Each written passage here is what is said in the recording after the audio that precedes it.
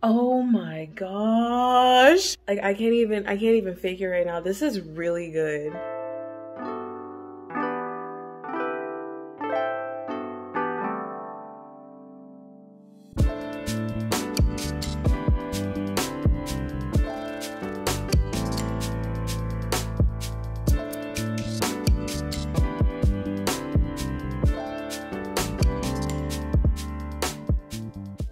Hi everybody, and welcome back to my channel. Welcome back to my kitchen. Today I am so excited. We are going to be making an herbal wine. I know it's perfect for the fall season. It's going to be perfect for winter. It's going to be perfect for all of the seasons, honestly. This wine has a lot of health benefits. Let me tell you, you're not just going to be sitting there getting drunk. No, you'll actually be healing your body on a deeper cellular molecular level with this wine. I know a lot of us probably like to drink. Haha, hashtag 2020. This is going to be a wine that definitely takes your drinking to another level, and I really hope that you can make this wine and just totally get into it. And when you get into it, you can put your own energy into this wine, you can put your own feels into this wine. When you drink this wine, you will definitely be drinking it with more intention. It's a really great way to get in touch with your more creative side and also indulging a little bit in your drink. So let's go ahead and make this wine together. If you haven't been to my website before, this recipe is going to be listed on my website, greenvibeswellness.com/blog, and there you'll be able to read the full recipe. And today we'll be working with 3 different herbs. These herbs each have different medicinal benefits. I picked them out myself, and I just thought it'd be fun to kind of experiment with these. So first off, we're going to be doing Schisandra berry. Schisandra berry is incredible for people with nervous exhaustion.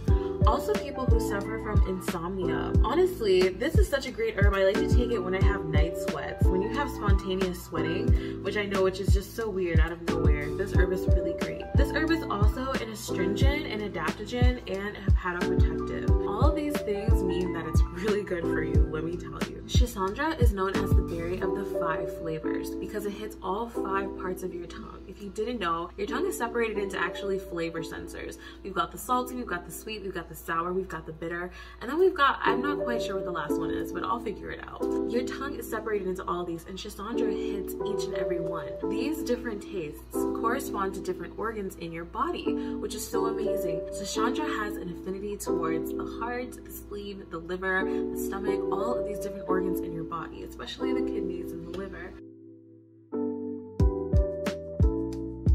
The second herb we'll be working with is elderberry. This is an incredibly popular herb right now, especially after what's been going on in the world with the coronavirus. You know what I'm saying? A lot of people have been taking to elderberry and wanting to make elderberry syrup, elderberry remedies, and right on, because elderberry is an incredible herb for fighting and building your immune system. Elderberry really helps to build your immune system and to keep it strong. Elderberry is high in vitamin C and helps to aid when there is a sluggish immune response. Elderberries are safe for children and people of all ages, including older people. Elderberry is just such a fantastic herb to take when you feel like you want to prevent sickness and also to help your immune system fight sickness when it actually comes upon you, if ever the case. So I highly recommend elderberry, just making your own elderberry syrup, honestly. The last herb that I'll be touching on is Damiana. Damiana is an aphrodisiac herb, and it's known as Turnera aphrodisiaca. I honestly really have built a strong connection to this herb. I take it almost every week, and it's just so incredible for rebuilding energy, especially around your sacral and solar plexus chakras. It's just really nice to rebuild the sexual energy that you have within you, because sexual energy is creative energy and vice versa. So definitely take advantage of these plants that we have around us. They're here to help every single part of us. Damiana is also known to be an antidepressant and really helps nervous stability. If you have anxiety or constant headaches, especially around your menstrual cycle, Damiana is an incredible herb to help ease all of that. Again, if you want more information on all of these herbs, it will be listed on my blog, which is greenvibeswellness.com/blog, and you will find the full recipe here as well as the information about the herbs. Let's go ahead and get the ingredients. Here I will be using this Merlot wine. Let me tell you, don't use this. Okay, monkey see, monkey do for the rest of the video, but do not use this. Try to go out and get some port wine, some sherry wine, some Madeira wine. I have all the wines that you can use listed again in the recipe. Merlot was the only thing that I could grab, honestly, on the spot, so I will be making my wines with Merlot. And also, I'm going to be experimenting by putting some honey in there. I like to make elixirs, as you all know. If you haven't, check out my elixirs video. I make tons of elixirs. I show you how to make elixirs step by step. I'm going to try to make a nice sweet wine extract out of this, and I'm very excited to see what is going to come of it. This is the honey that I always use. I always buy organic, local, raw honey, no matter what. Honey is extremely medicinal, and that's why I use it in a lot of my recipes. I am vegan, plant-based, but I do consume honey for medicinal purposes. Now, I have a little surprise for you. I actually made a Schisandra Rose elixir wine already, experimenting, and I'm going to taste test it today. I'm going to express it today really quickly for you guys to see what the end result will be before I show you how to actually start the process. So this is a wine elixir, and in here I have 1 cup of Schisandra, 1 cup of rose petals, and I put a tablespoon of hibiscus. Oh, and this was on the, it looks like it was on the full moon in Aquarius. Ooh, yeah, I did this on the full moon in Aquarius, y'all. And this right now today is the full moon in Pisces, so now I used honey or organic. I used Cabernet. I used organic Cabernet wine, and I did this on August 23rd. So yeah, I'm so excited to try this. I'm just gonna, like, you know, sip it a little bit for y'all. I'm gonna get that little sip, and we're gonna see if it's any good. All right. So listen, y'all have seen me drop so much stuff on this mat, and it's white, and we're dealing with wine today. So I'm gonna be putting over this little protective towel. I'm not kidding today. I'm pretty sure there's gonna be wine spilled somewhere. All right, so I've got my filter, my little sieve, my wine glass, and we're gonna go ahead and just pour me a nice little glass. Now, technically, the dosage is gonna be a tablespoon to 1 cup a day. Now, you can take a tablespoon a couple times a day, or you can take 1/4 of a cup a couple times a day. It just depends on how your body feels after taking the first dosage. So take it slow. I would say do about a tablespoon first, and then if you really like it, do about a cup a day, or you can do 1/4 of a cup a day, or just, you know, kind of measure it based on your weight, your size, obviously, and your tolerance level. It smells really good. Like, wow. I smell the Schisandra so hard, like so hardcore.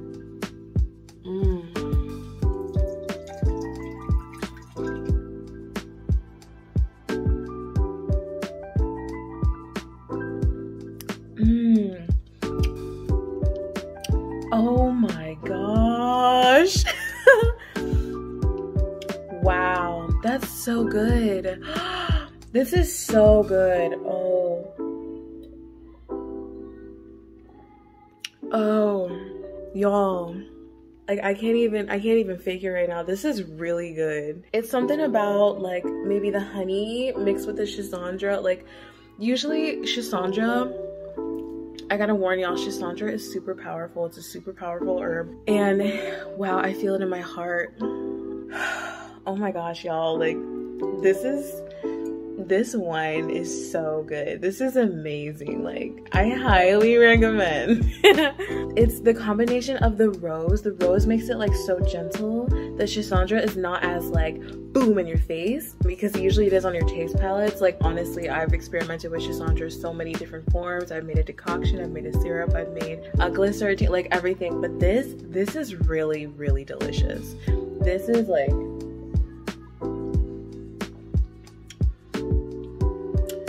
damn. This is like, damn. That's all I can say. This is really good.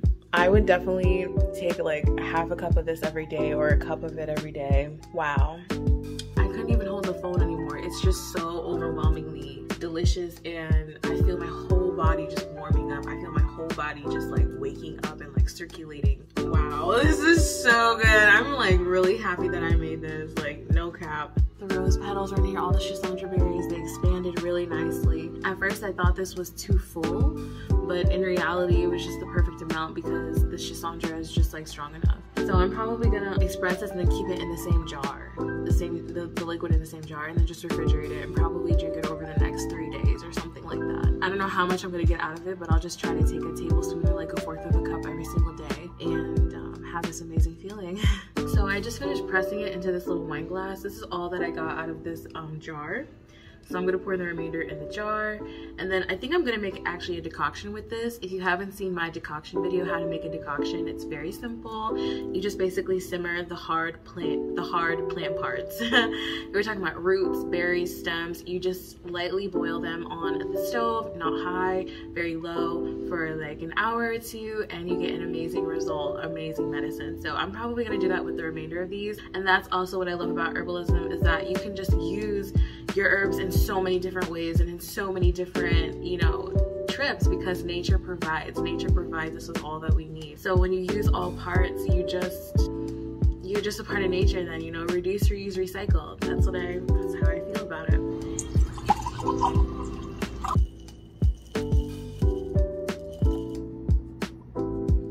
I want to show you the difference between Schisandra and elderberry. Elderberry is a lot smaller, finer, darker, and it smells differently and it definitely tastes differently.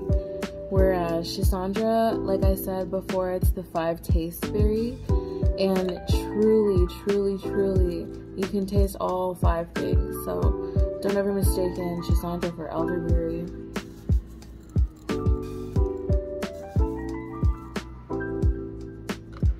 Smells very spicy too. Smells so sweet. If you find a really good place to find Damiana, let me tell you, it'll smell like sweet, spicy vanilla. Oh gosh. I can see why it's an aphrodisiac. The smell literally turns me on. It smells so incredible, so healing, so sensual. And it's so fluffy, and it just like rings of abundance and of joy and happiness whenever I smell it. I love it. Rose petal. I'm going to be adding rose to each and every single one of these. I just love to add the feminine essence. I just love to add in that touch of femininity, and I also love the smell and the taste of rose. It just reminds me of home. It reminds me of following my heart and remembering that I'm sacred. I'm a sacred being, and what I'm making is sacred. And it's just that touch of rose that reminds you that you are worth it. You're worthy of nice things, and you're worthy of feeling so unconditionally loved. So basically, I'm going to be doing this very quickly, as in like a lineup, and I'm going to be lining up each of the jars one by one, and then I'll be pouring each of the herbs about 3/4 of the way full for that, and then I will be filling them with a little bit of honey, and then I will be filling it the rest with the Merlot wine that I have. Again, try to get port wine or sherry or Madeira, something different that I've listed on my website. Again, you can find this full recipe blog below in the links, greenvibeswellness.com/blog. But here we go. We're gonna go ahead and make these delicious, yummy herbal wine elixirs with 3 different herbs.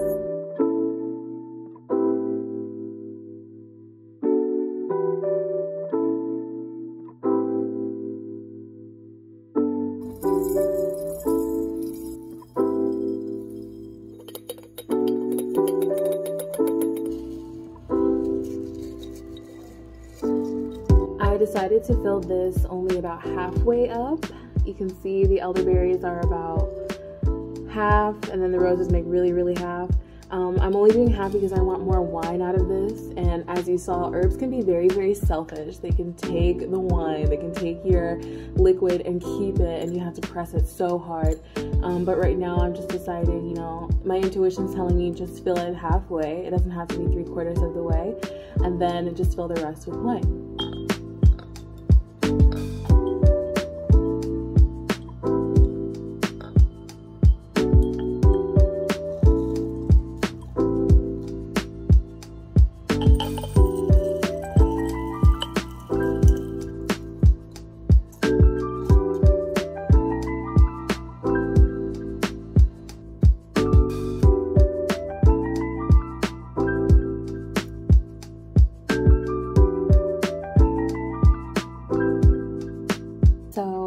as you saw, I filled this one halfway, I filled this one 3/4, I filled this one 3/4, and I put a lot of honey in the Damiana one to make it sexier.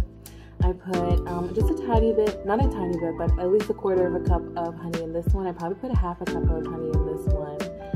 And then I probably put 1/4 of a cup in the middle of 1/2 cup of this one. And I also thought of something brilliant. I'm going to put some ginger in my elderberry because ginger and elderberry with the rose and the honey together, it's going to be just amazing. I feel it in my soul. And another thing about being an herbalist, listen to your intuition, listen to the things that call to you, and just go with the flow.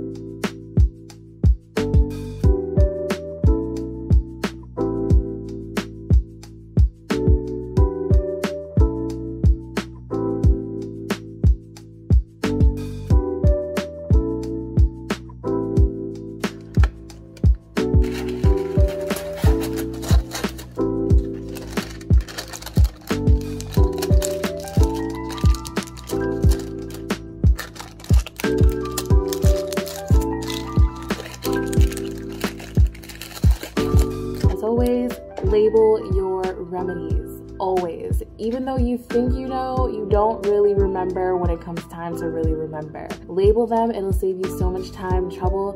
And if you really like the recipe, you've got it on your label so you can save it on your computer or something.